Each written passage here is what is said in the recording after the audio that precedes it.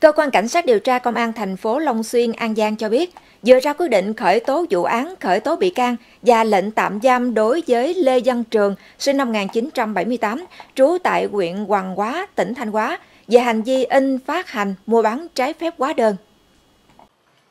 Theo hồ sơ vụ án, ngày 19 tháng 1 năm 2021, Chi cục thuế thành phố Long Xuyên, Cục Thuế tỉnh An Giang đã phát hiện công ty Hùng Thịnh có địa chỉ tại thành phố Long Xuyên sử dụng 9 hóa đơn bất hợp pháp của công ty Hoàng Phát, địa chỉ quận 12, thành phố Hồ Chí Minh, do Lê Văn Trường làm giám đốc, với tổng doanh thu chưa thuế hơn 12,5 tỷ đồng.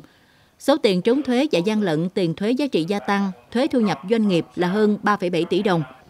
Ngày 26 tháng 4 năm 2023, Lê Văn Trường đã đến cơ quan cảnh sát điều tra Công an thành phố Long Xuyên đầu thú và khai nhận. Đầu năm 2018, một người đàn ông tên Hùng không rõ họ địa chỉ đã nhờ Trường đứng tên làm giám đốc cho công ty Hoàng Phát với số tiền 12 triệu đồng một tháng. Trường đồng ý. Trong thời gian này, Hùng giới thiệu cho Trường quen biết Nguyễn Thành Luân, giám đốc công ty Hùng Thịnh. Theo yêu cầu của Hùng, Trường đã ký tên xuất khống 27 hóa đơn giá trị gia tăng của công ty Hoàng Phát cho công ty Hùng Thịnh, đã có ghi nội dung nhưng thực tế không có diễn ra mua bán hàng hóa, dịch vụ thể hiện trên hóa đơn.